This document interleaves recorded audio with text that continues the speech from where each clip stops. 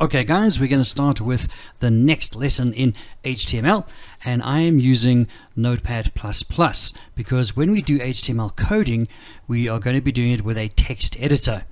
So the first thing to do is to open up Notepad++, get a nice clean document open over there, and we start off with our first chevron bracket, okay? I call that a chevron bracket. I think that's what it's called. So when I say chevron bracket, that's what I mean. All right, so let's start off with the word doc type. Okay, HTML chevron bracket. This is basically telling the web browser, you know what, the document you're about to open and look through and render on the screen is an HTML document. So that's why we put doc type HTML. So that's the first thing. Any HTML document should have this at the top. Now we start with the next thing, and now what we're using now are called tags. All right, tags. So the first tag is HTML. There it is there, HTML. And I'm going to just create a few empty lines over there, and I'm going to then go /HTML. So what have I just done? Well, I have opened up the HTML tag. Okay, I've started the HTML tag, and I have then closed it at the end. So in HTML, in web pages, when you open a tag, you close the tag. Open a tag, close a tag. Open a tag, close a tag. All right, so when we open something, we close it. There are some tags which do not need to be closed. We'll get onto those later. But for now, when you open a tag, you close that tag as well. You'll see this come together in a minute. I'm going to leave some lines open and spaces just so you can see what we're doing. So there's the first part, HTML, and then right at the bottom, close HTML. The next tag that we have here is going to be the head tag.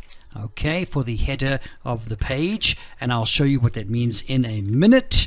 And I'm going to close the head tag as well. Open a tag, close a tag. There we go, great. And then here I'm going to just tap across very quickly, and I'm going to write title, close title. Now, what have I just done with this section? Okay.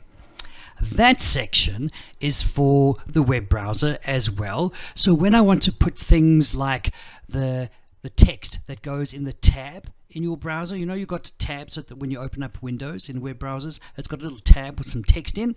This is where the text goes. If I bookmark or favorite a page, the text that I type in here is going to be the text that's going to be for the bookmark.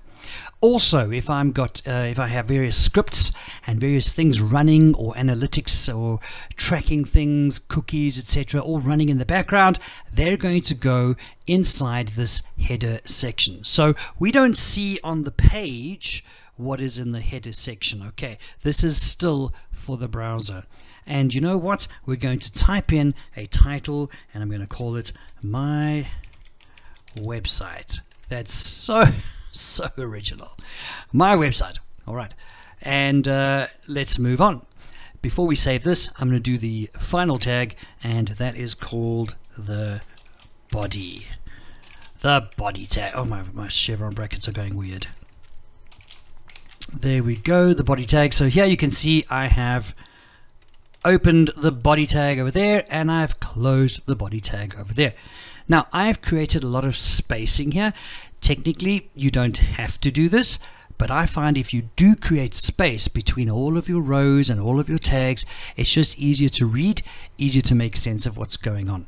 So the last step is to save this document now as an HTML document, because at the moment it's nothing. It's not any particular type. If we just save it right away, it's going to be text, which is not going to help us. It needs to be an HTML document. So we go File, Save As, and you know what? In my web page that I am, sorry, my web page, my folder that I'm in, I'm going to type in the file name as index. Oh, you know what? I'm going to make it lowercase as well. And save as type, I'm going to change that to HTML. There it is over there, hypertext markup language.